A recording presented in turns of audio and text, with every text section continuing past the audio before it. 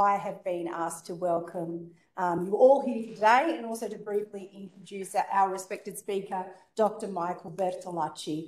And so we're going to hear from Dr. Bertolacci today in his talk titled A Shifting Carbon Cycle, Hunting for Changes in Ecosystems Emissions and Absorption of CO2. And so this, of course, is such an important research field, and it's a fitting seminar to end our Global Climate Change Week activities here at UOW. A little bit about Dr. Bertolacci. He has a PhD from the University of Western Australia, where he used applied statistical methods to study Australian rainfall. And I even commented that I guess he might even get some questions from all of us about that after this too. And so we're really lucky to have Dr. Bertolacci with us at the University of Wollongong in NIASRA, where he's a research fellow, working with Professors Noel Cressy and Andrew Zammit-Manjon, and continuing in his important research in the field of statistics and its application to solving real-world environmental problems, of which he's going to speak to us now about. And so please, let's make Dr. Bertolacci welcome. Thank you. Well, thank you very much for the kind introduction, Kat, and also Noel. And lovely to hear my surname pronounced with just rich, perfect pronunciation. It doesn't happen every time. So thank you, everyone, for coming today, and I'll thank everyone, the organisers, for inviting me. It's really a privilege to speak today. So my name's Michael. I'm a postdoc, as you've just heard. I do mathematics and statistics here at the University of Wollongong. And I'm going to talk about our work on hunting for changes in the carbon cycle, and in particular in the aspect of the carbon cycle that's about emission and absorption of CO2.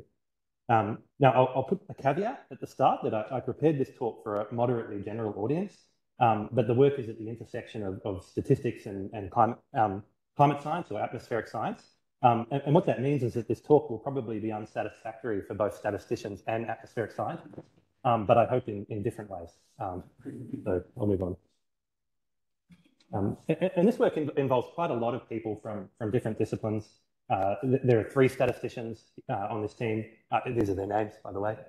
We've got 4 atmospheric scientists and an IT specialist, and really we need everyone. So you know, it goes to show how some problems really need an interdisciplinary team. And we've had so much help from other people in different communities, some of whom I thank here. Okay, so we can dive in. And I thought, you know, given the occasion of Global Climate Change Week, it would be good to start with a quote from the IPCC, the UN panel that discusses climate change and the science behind it and solutions to it and so on. Of course, if you've come to an event for Global Climate Change Week, you probably don't need convincing that climate change is important, but here we go. So I'll just read this quote. Human influence on the climate system is clear, and recent anthropogenic emissions of greenhouse gases are the highest in history. Continued emission of greenhouse gases will cause further warming and long-lasting changes in all components of the climate system. So I highlighted in red the second part of this because it links to the graph on the right. And this graph on the right is a plot of the ongoing record of carbon dioxide concentration in parts per million, taken at Mauna Loa Observatory in Hawaii. This is called the Keeling curve, a curve because it's curving up, and Keeling after the Ralph Keeling, who pioneered this work, a very famous scientist. And it shows how CO2, the main greenhouse gas, continues to go up and up. And this, of course, is the curve we need to control in order to avoid what the IPCC is warning about. So of course, the rise in concentration in CO2 is due to human emissions. But what not everyone knows is that actually around half of what we emit gets reabsorbed by the land ecosystems and also by the ocean, which is, of course, very good news for us because otherwise the concentration of CO2 would have risen by twice as much since pre-industrial times. It's an interesting question as to why this is happening. For the land, there are quite a few hypotheses, but the main one is that there's this concept of CO2 fertilization. So when there's more CO2 in the atmosphere, it makes photosynthesis easier for plants and then they grow more. So in some ways, plants respond directly to atmospheric CO2. And for the ocean, there's also an effect that causes more CO2 to dissolve in, and that's because, as CO2 concentrations rise, what's called the partial pressure of CO2 over the surface of the ocean increases, and more CO2 dissolves into the ocean as a result. So really, for both the land and the ocean, there are clearly changes to carbon cycles that are going on. This is just one baseline change. Of course, this absorption wasn't happening before we started emitting CO2. Things were in balance before then.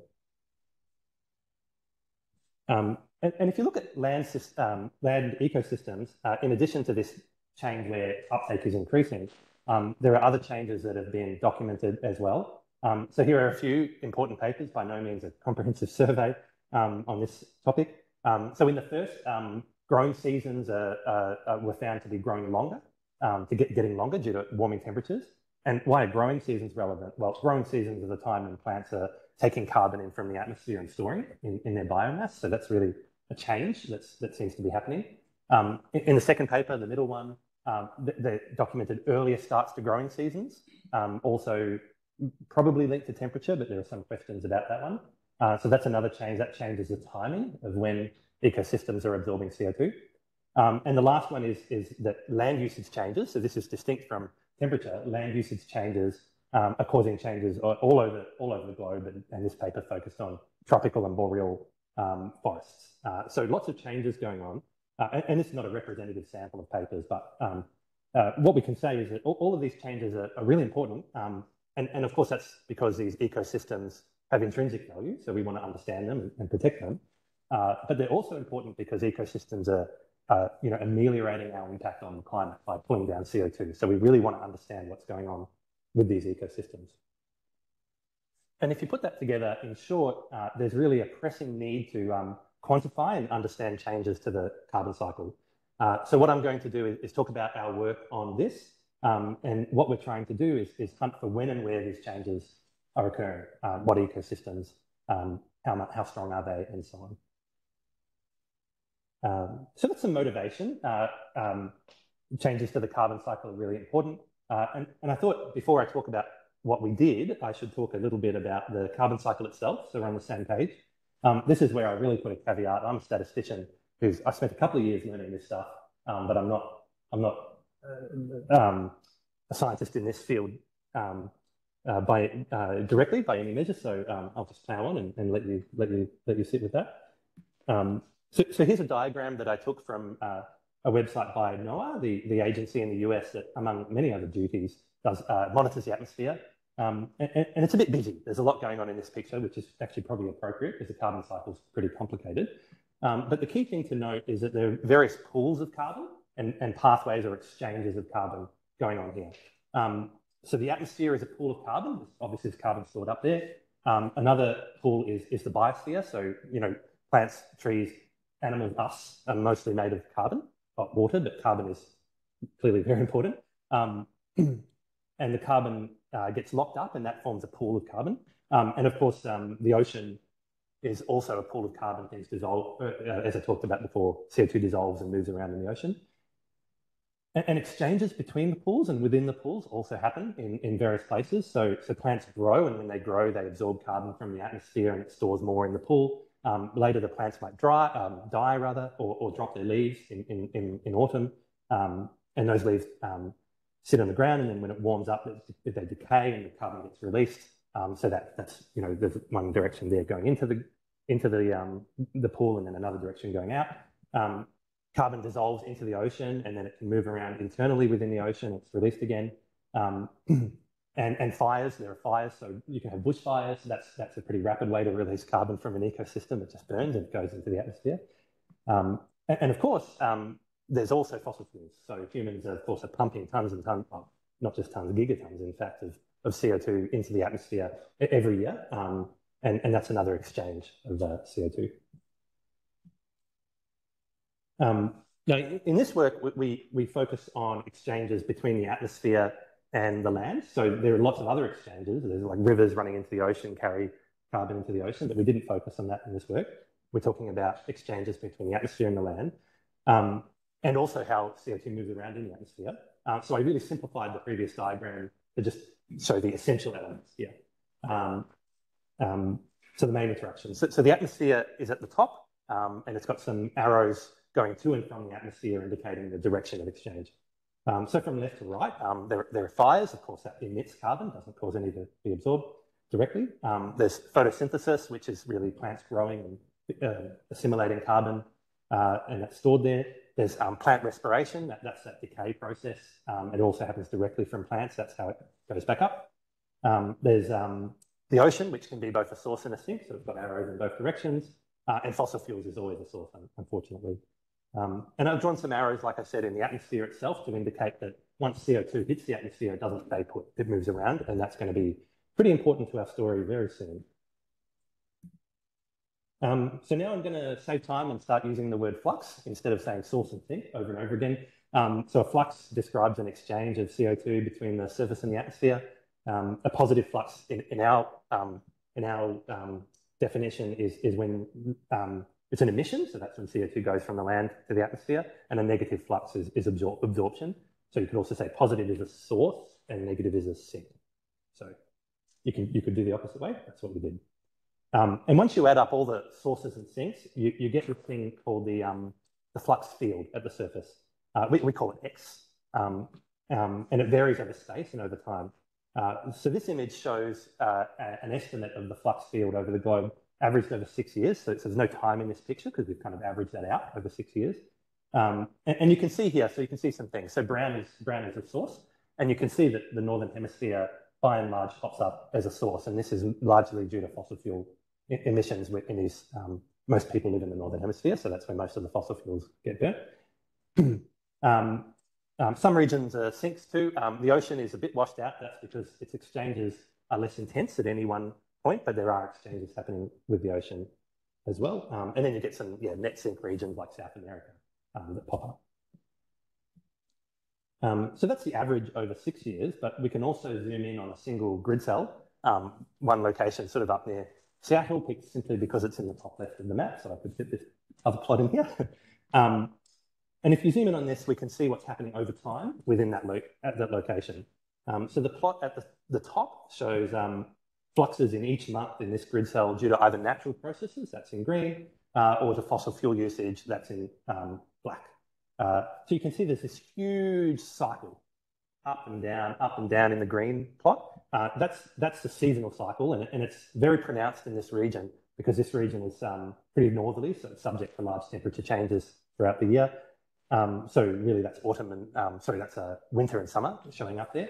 So what happens is that in spring, plants grow and they suck carbon down. So that's when this goes negative. And then in autumn, or fall, as they would call it in that region of the world, that's when the decay happens and the release of the carbon happens again. Interestingly, the fossil fuel fluxes don't vary that much through the year. I mean, you'd think you'd use a little bit more during the winter, and that's probably true, but you can't see it against how huge the variation is in the natural fluxes. So the plot below shows what happens in the average within each year. And now it's interesting because now the fossil fuel flux is actually about the same sort of magnitude scale as the ecosystem, the natural fluxes. So because, of course, the natural fluxes switch from positive to negative, so it can average out to something relatively small. Now, talking about the green line at the top, the natural fluxes, changes to that are the sort of thing we're interested in this study, how natural fluxes can be changing, how the cycles can change.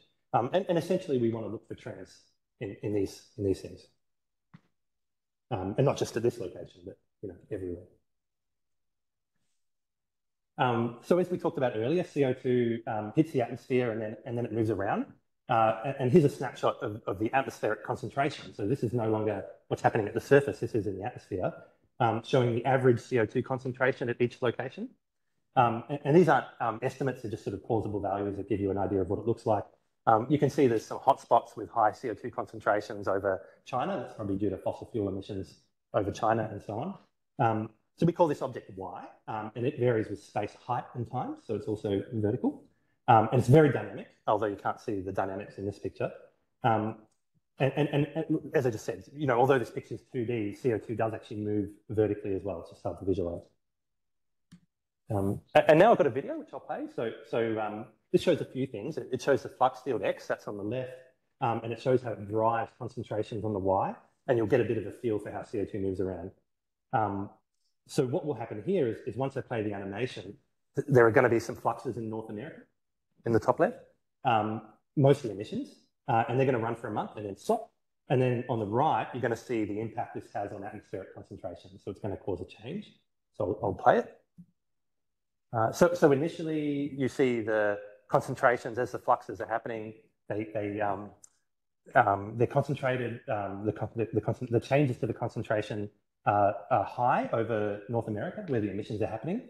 But once the emissions stop, you see that the CO2 starts to spread out. And this is only a couple of weeks, and it spreads out over the whole hemisphere. And there are some neat patterns here. You can see sort of like rolling, swirling things and so on. Eventually, actually, this mixes completely all the way down to the South Pole, but it takes several years to do that. So that's kind of how fluxes, which is what's happening at the surface, can be related to what's happening up in the atmosphere, which is going to be very important for our hunt. And speaking of the hunt, this is the hunt for changes for the carbon cycle. So I can talk about that now. I've got enough background in. So let's talk about that. So talking a lot about CO2 fluxes, and one of the key features of CO2 fluxes is that they're very hard to measure directly, at least natural ones are. And that's because they occur over really large scales. And they also, the measurement techniques that do exist for that can be really subject to local conditions, like local winds or local topography and stuff like that. So although you could get a pretty good estimate for one location, it's not clear that that would be representative of a broad ecosystem. But when you're trying to understand the carbon cycle as a whole, you need to understand broad ecosystems, not just specific locations. Now, for human emissions, on the other hand, there are quite good proxies that can tell you things about where the emissions are happening. So we know where people are, where they live, so we know where their cars are, we know pretty much where the factories are, we know how much electricity people use because governments collect that information. So there are good proxies that can tell you a lot about emissions. But for the natural fluxes, the proxies are much more limited and have weaknesses that are difficult to overcome.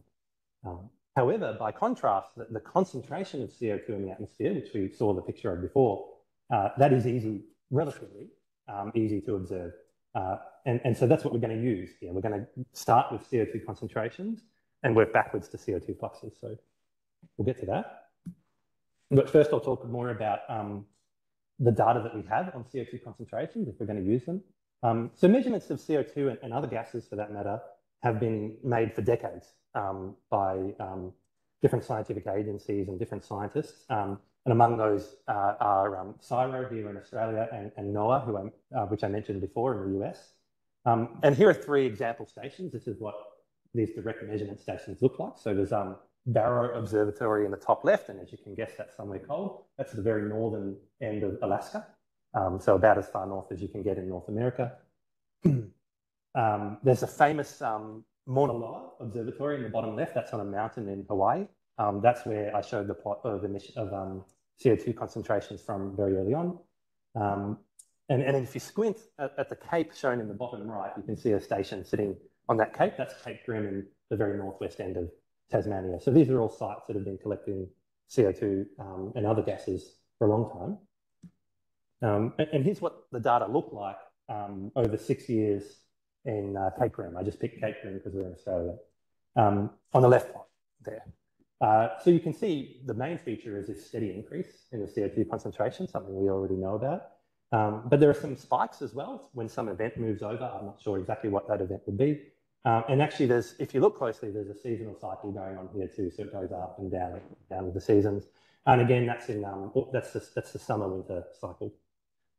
And on the right, I've shown a map of all the locations that we end up using in our study, all the measurement sites. So the red dots are the measurement sites. And you can see that although there are some in the Southern Hemisphere, they're really clustered in North America and Europe. And actually, you could probably use this plot as a proxy for like wealth of a nation, actually, right? And what that means is that the global South, as it's often called, and the tropics are really pretty poorly observed. You know, there's not a single station in India, for example, and large chunk, there's stations at the north of Africa and at the south of Africa, but nothing in the middle. So there's huge areas of the world that are really poorly observed by this network, so that they have some limitations. And scientists were concerned about these limitations, and NASA was concerned about it. So in 2014, they launched a satellite called the Orbiting Carbon Observatory 2, or OCO2. So they're very clever. They managed to hide CO2 in the acronym. Although it's almost an accident, but I won't tell that story. So it's a clever name. And since that time, since 2014, this satellite has been in orbit, pretty much continuously collecting observations of the amount of CO2 below it.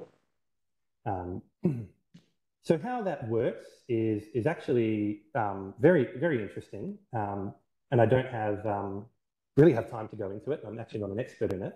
And maybe even some of the real experts are here or listening in, so they would correct me, but I'll give you a rough idea. So essentially the satellite looks down and looks at the sunlight being reflected off the surface. And what's something to know about CO2 is that when light goes through it, CO2 absorbs certain wavelengths of light, including, very importantly, in the infrared band. And what you can do is, you know what the sunlight would have looked like before it went through that air. So seeing what's lost from it in the CO2 absorption bands can give you a sense of how much CO2 it went through. Like, that's essentially right. It's actually pretty complicated. So that's how that works, and it gives you some idea of what's underneath you. And here are some data again, but this time for the satellite. So on the left is a 1 week of observations from the satellite, and immediately you can see the spatial coverage, even in this week, is quite different to the spatial coverage, like the locations of those measurement sites that we had before. You can also see kind of lines on this plot. That's the orbital track of the satellite. So the satellite's, if this is the globe, the satellite's orbiting in a near pole, a polar orbit, you'd call it, which gives it pretty good coverage over the planet. And yeah, so you can actually just see that. You can see what its orbit is directly from the plot. Now on the right, I've shown a density map of where the observations, or how many observations were taken in each location over 6 years. So it's not quite uniform over the globe. There are spots that are harder or easier to observe, but it's much more uniform than the measurements that we saw before, the measurement stations that we saw before, which is really the whole point of putting this satellite up in the first place. So there's at least coverage in every grid square, basically, yeah. I will also say the satellite also collects data over the ocean, but we didn't end up using it because there were concerns about its quality, essentially. I won't speak more of that. And then you can contrast the pros and cons of these different methods for observing CO2. So direct methods have the advantage that they're precise and unbiased because they actually sample the air that's exactly right there. You know, they often, one of the older techniques that's still in use is actually just to go and actually suck some air into a gas canister, then take it to a laboratory and analyze. So you can imagine you can get that pretty accurately. Whereas the satellite observations are less precise, which is fair enough because, you know, you're looking from 100 kilometers plus down in space back down at the Earth. And they might have some bias too, that's important. Now then a con for the direct methods, so that would have been a pro for the direct methods. A con for the direct methods is what we already talked about. They're only taken at some locations, whereas the satellite over time covers the whole globe, more or less. So that's a pro for the satellite. And then back in an advantage for the direct measurements have, at the locations you do take the measurements, they actually have really good coverage over time so that they can collect measurements all day, all night, all seasons, and so on. Whereas by contrast, the satellite only sees the same location every few weeks because its orbit doesn't align over that spot again until a few weeks. And also the satellite only observes around midday because that's when you get the sunlight you need. If it's dark, you can't see any, you can't look through sunlight if it's dark. So makes sense. So pretty clearly, when you lay it out like this, these two data sources are complementary. There's not one that's better than the other. And so in this work, we make efforts to use both of them.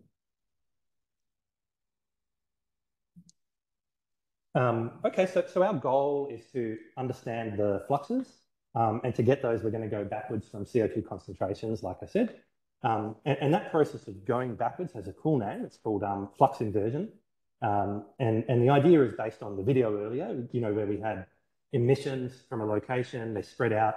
And the way they spread out, and I've shown just some still shots from that same video, the way they spread out actually has a signature that's particular to that location. A distinct pattern over space and time, distinct to that location. And so what you can do is by looking at the patterns of the CO2 that you observe in the atmosphere, you know, where the hotspots are, what time those hotspots occur, you can trace it back to get an estimate of where the CO2 came from. Now that doesn't just work for emission, because if you have an absorption of CO2 by an ecosystem, all things equal, the CO2 will be lower than we would have expected. So that too can tell you about what's going on. Now, of course, you can never do this perfectly, because you can imagine that if you have two locations, you know, even 50 kilometers apart, their signature, the pattern, looks pretty similar.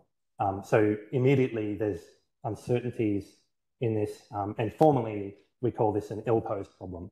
But that doesn't mean you can't get some estimates.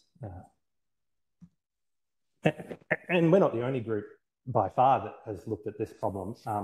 So this, if you build a system to do this, it's called a flux inversion system, makes sense. And actually there are quite a few around for CO2. So we're not by any means the only game in town. And some systems, in fact, are well-funded and operate and update their estimates regularly. So they don't just do one shot. They every year do a new release or something like that, including some that I've named here: Carbon Tracker by NOAA, the Carbon Monitoring System by NASA, and there's one out of the EU called the Copernicus Atmospheric Monitoring Service. So these systems all are flux inversion systems that are attempting to answer similar questions to us. And we here at Wollongong built one, which we called the Wollongong methodology for Bayesian assimilation of trace gases.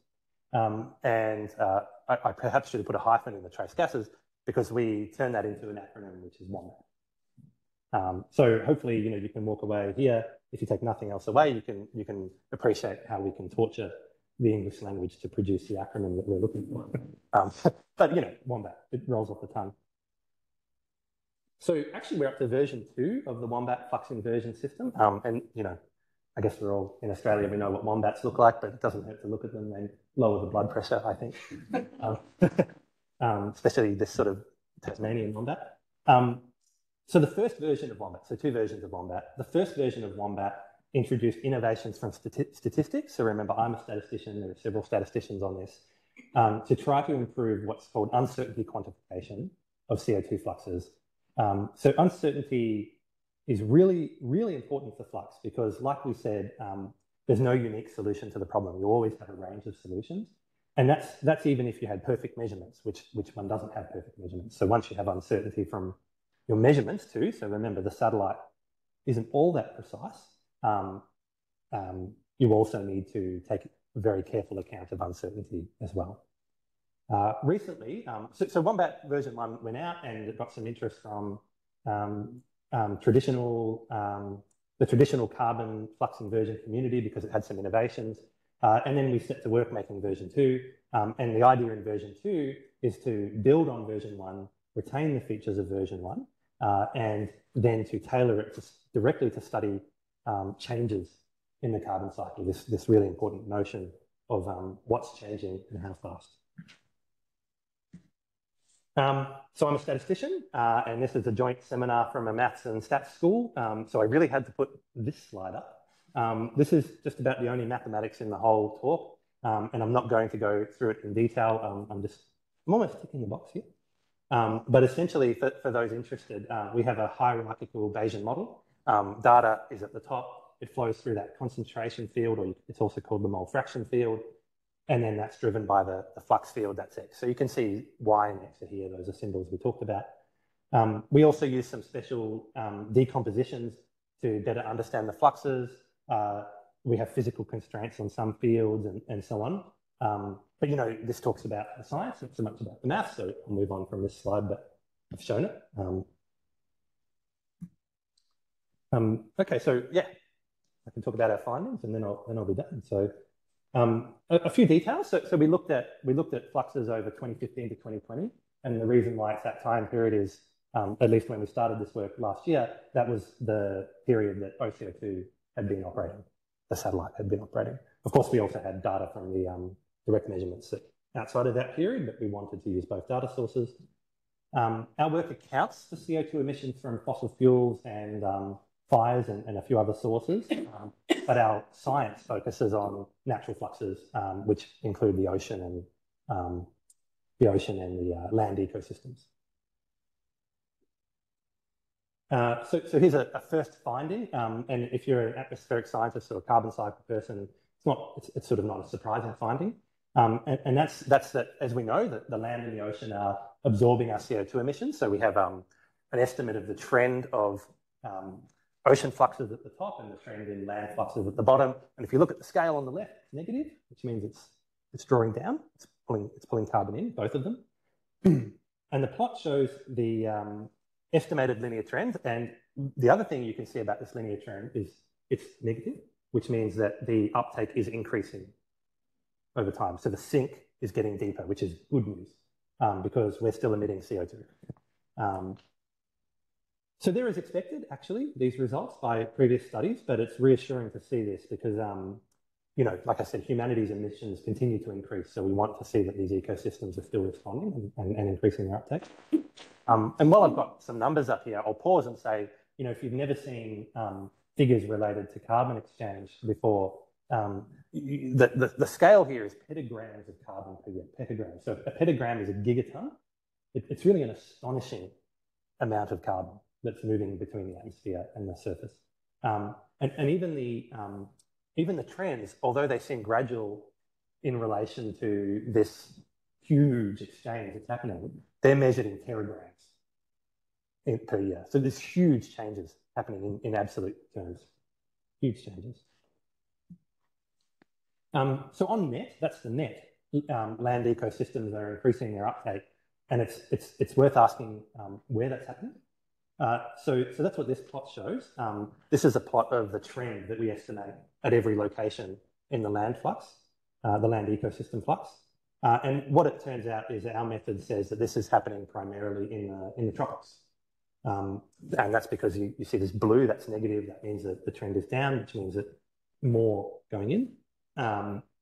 The tropics are often called the lungs of the world. And what this would suggest is that that's becoming more true over time. They're absorbing more carbon. But outside of the tropics, in fact, many ecosystems are decreasing their uptake, which is concerning. So the one that jumps out most is in North America, where it looks like there's increasing flux, so more emission from ecosystems too. This isn't fossil fuels. This is that subtracted out. We're working. That's a little bit of a surprise. So we're working on understanding why that is. If we just zoom in on the tropics a little bit more, something interesting actually happens over this time period, which is, yes, so we already observed that the tropics are increasing how much CO2 they take in, but actually they transition over the time period. We look at them from being a source to a sink in net terms around 2018. So this line, if you look at the scale on the left, it starts positive and goes negative. So what's interesting is that tropical ecosystems at the start of our time period are net emitting CO2, but by the end they're absorbing CO2. And the rate of change at which this is happening is steeper than the overall global trend, which actually has to be the case. But yeah, so this is really interesting and also something that surprised our collaborators. So we're looking into why this is. But there are lots of hypotheses we can come up with. And one of the main ones would just be that CO2 fertilization effect, whereas as the CO2 concentration increases, it's easier for plants to grow. So that was about trends, but there are other ways that the cycles of CO2 can change. So as we saw in the example earlier, for like in the northwest of the US, there are actually seasonal cycles in the fluxes, that the summer, winter, where plants in spring grow and in autumn lose their leaves.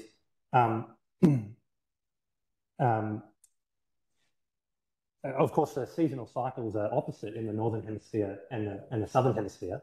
But it turns out that the northern hemisphere really dominates the global seasonality, and that's because the land area is so huge and it's got these enormous forests and so on. And what that means is that on net over the whole globe, at some times the land ecosystem is a source and at other times it's a sink. Now we know that on net it's a sink, but at a particular time of the year that might not be true. So this is a plot that kind of shows that.